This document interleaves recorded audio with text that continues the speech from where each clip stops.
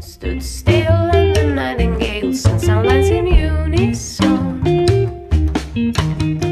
Welcome to Katjazz Records, the recording studio of the Kathmandu Jazz Conservatory.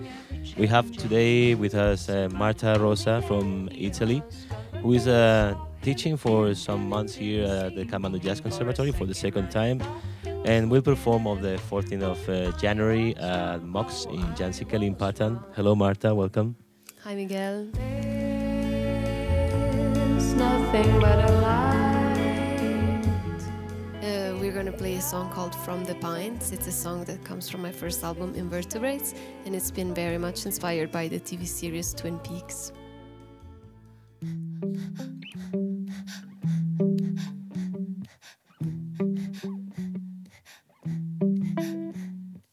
When you disappeared, I saw the owls crying from the pines, from the pines, from the pines. When you disappeared, I heard owls flying in the pines, oh, from the pines. Oh, suddenly, when you disappeared, the owls were whispering loudly in the pines. When you disappeared from the pines, from the pines.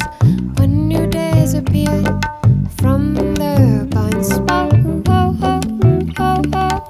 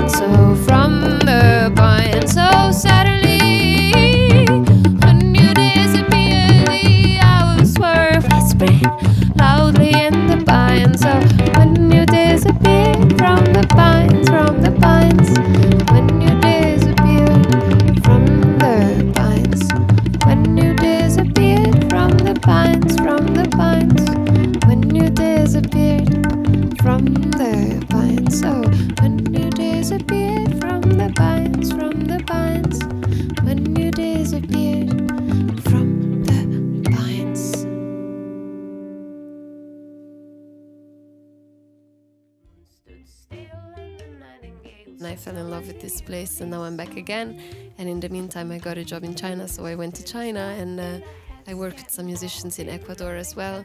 So it's been like a very hectic and exciting couple of years. Yeah.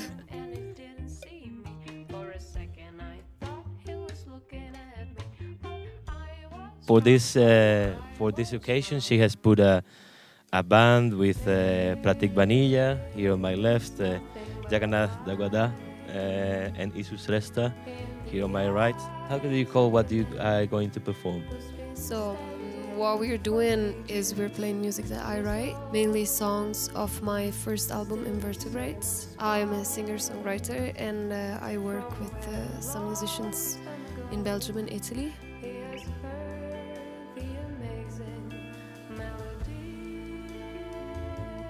And it's the second time I had the chance and the privilege to be in Nepal. So I talked to some old friends, Isu and Pratick, to join the band, and they suggested me to invite a new friend, Jagannath. So it's the first time that I'm playing this music with a new setting and new instrumentation like Tabla.